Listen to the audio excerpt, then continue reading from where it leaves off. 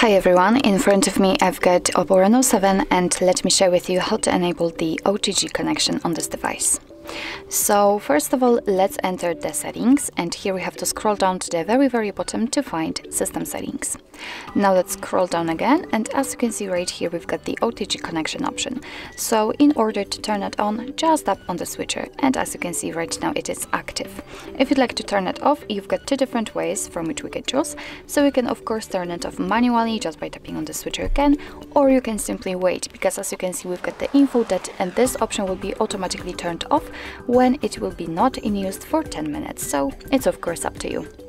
So actually this is it. This is how to activate OTG connection in your OPPO Reno 7.